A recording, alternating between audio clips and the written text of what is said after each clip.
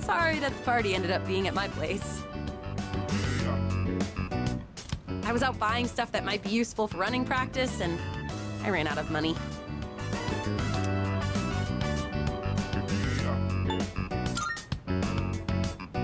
Oh, really? Good thing I took the time to tidy up. Feel free to eat as many snacks as you want, okay? It was a lot of hard work, but I'm glad we decided to coach those kids in the end. What do you think? Sorry. It's just, I never noticed how long your eyelashes are. I don't think I've looked at you this closely before. It's only the two of us here now. Maybe that's why I'm a little nervous. How about we change the subject? I'll ask you a question. Oh, do you like children?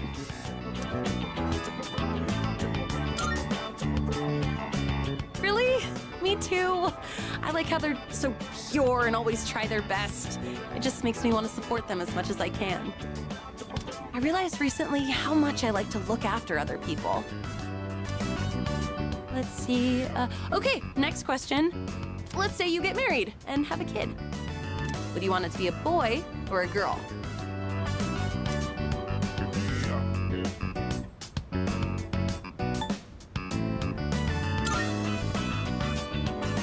Me too! Oh, we must be on the same wavelength. I would dress her up in all kinds of different outfits. Oh, she could be my little helper. Either way, I would just hope that the baby didn't take after me. You could say I'm a little rough around the edges.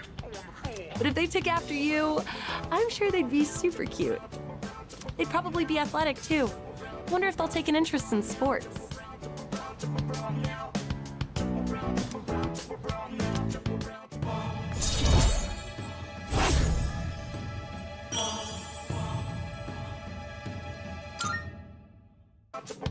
By the way, do you look more like your dad or your mom? I've been told that I'm the spitting image of my dad.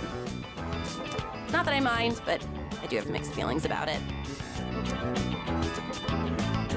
I mean, we don't look that much alike, right? My eyebrows aren't as bushy for one.